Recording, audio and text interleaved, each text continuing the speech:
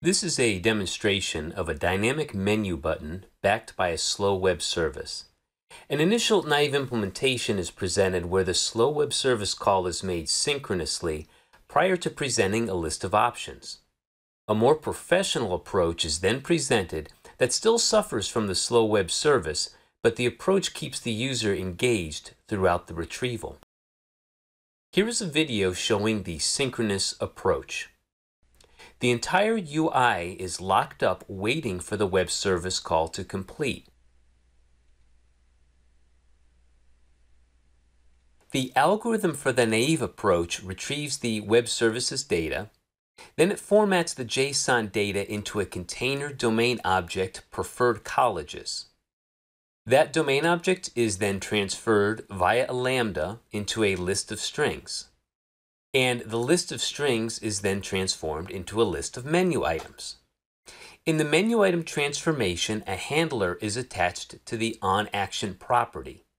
Finally, the list of menu items is set in the component MenuButton. Recall the lack of status in the video, and now notice the presence of many status updating calls. Although the code attempts to give feedback to the user, the visibility, text, and progress manipulations are completely ignored. This includes, perhaps surprisingly, the visibility calls made even before the long-running operation starts. Here's a video showing the JavaFX task approach. The web service call is still slow, but the user receives plenty of feedback during the operation.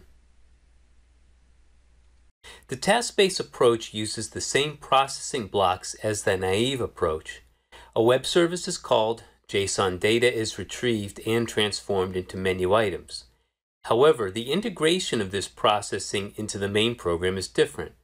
I define a task with a call method that invokes the web service and returns the data in a domain object format. This data is saved in a member variable for later use. Throughout the task, I make calls to the task methods that update a status label and progress bar. I'll describe the status updating mechanism later. The processing blocks are split from the naive approach. The call method contains the data fetching, and a later succeeded method will load the UI menu item components into the menu button. I'm using that built-in error handling of the task class rather than catching exceptions or checking results in succeeded. Instead of putting all the code in the call method, it's spread out among the special purpose handlers of the task. Failed is invoked when there is an exception. This frees me up from having to add exception handlers in the call method. Canceled is available if I want to call the cancel method from the call method. For example, I can call cancel if I want to extend the calls method handling of an empty data set. The most interesting part of this example is the binding. If you're coming to JavaFX from a Swing background, you're used to issuing commands on your UI components. For example, call the setVisibleTrue command to make a UI component visible. With JavaFX, you can bind the properties of the various FX components, including the task class. The label status's text property is bound to the task's message property. This in turn is connected to the updateMessage method, which you see throughout my task's call method. When I write updateMessageLoading, it is updating the task's message property, then it updates the label status text property. UpdateMessage is on the FX thread, so I don't need to add a runLater lambda. Similarly, the progress bar PBStatus's progress property is bound to the task's progress property.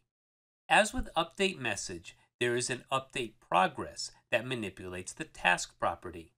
A change to the task's progress made by my updateProgress calls will result in the progress bar being updated.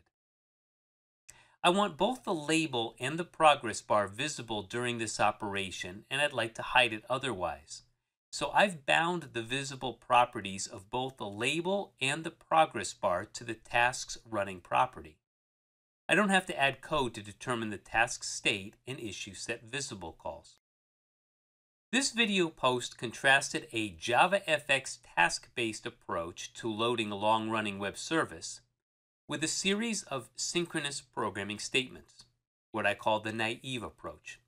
While it would be worthwhile to address the problems with the slowness of the web service, we must defensively program as a temporary delay could lock up the UI. The stakes are high these days for the UI. Any slowness on today's fast processors won't be tolerated, and your users will head to the force quit exit. The few extra lines of task code are well worth it if you can keep data corruption or dissatisfied users away.